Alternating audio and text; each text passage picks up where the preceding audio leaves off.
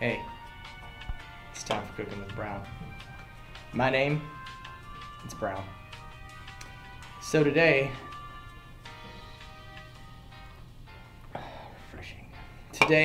we're going to be making my favorite soup. It's going to be an al dente soup. We're not going to use heat because heat is for chumps. We like to eat our crap raw. This is one of my favorite soups.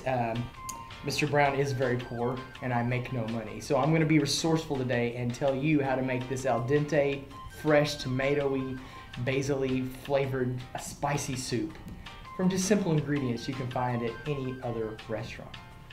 Let's get started. First of all, you need to make sure you have a very clean workspace.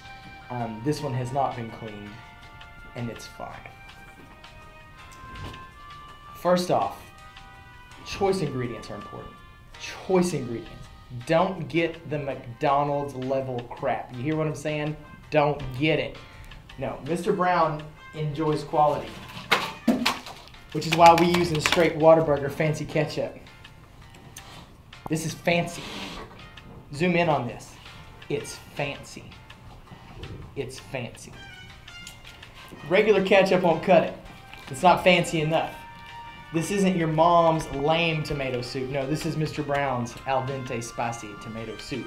It requires fancy ketchup. Now you might be saying, now Brown, that's just fancy ketchup. Where are we getting the spice? Let me help you out. Spicy ketchup. It's a twofer right here. This one's already busted. We don't need it. It's out of here.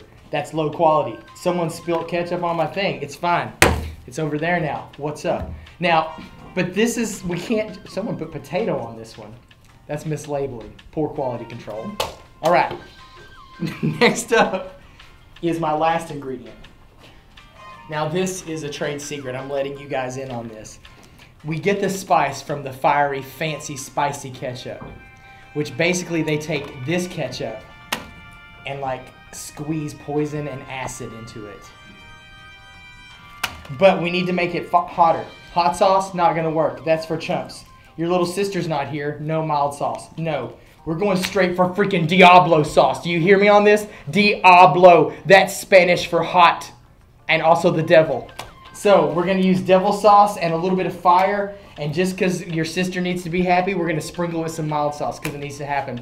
Now, if you're like Mr. Brown, you don't have dishes because those cost money. So let me tell you what you need to get. I found this in the trash can outside of my room. It's a CD holder. It's fine. You know what? It's mostly pretty clean. We're going to eat out of that. It's going to be our primary mixing bowl. I was also able to steal this from the teacher's lounge. It's a 2002-2003 Tigers Cup. I mean, it either belongs in the museum or the trash, and we're just going to take it and use it for our own. So here we go. This is going to be our serving dish. And spoons, anybody can eat soup with a spoon. Am I right? It takes real man to eat soup with a fork. Let's begin the process. First off, we need to peel and squeeze our fresh tomato ketchup. This was broken. We're going to get another one. We don't mess around with faulty tomato ketchups. I mean, they are Whataburger, but those people at the factory just get lazy. So just squeeze that in.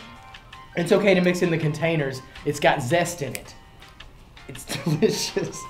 Just gotta keep squeezing that in. It's time to switch it up to the spicy. Let's do this. Oh, I got some on my thumb.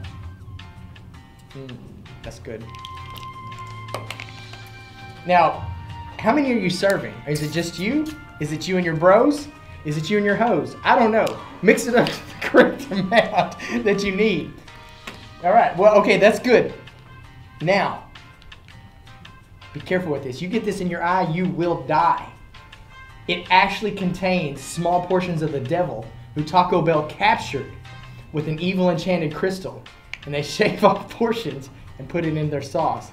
Yes, if you do not want to be demon possessed, do not get this in your eye. Look at that satanic goodness. Okay, a little bit for your mom. That's fiery. Your mom's hot. A little bit for your sister. She's not. That's good. Let's stir it up. Now, you've got to make sure this is thoroughly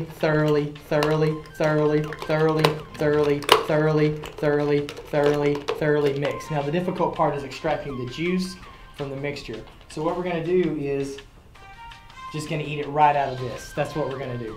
So let's give this a taste test. This is our al dente sauce. It's good. Thanks for watching Cooking with Brown. Next time, we cook your sister.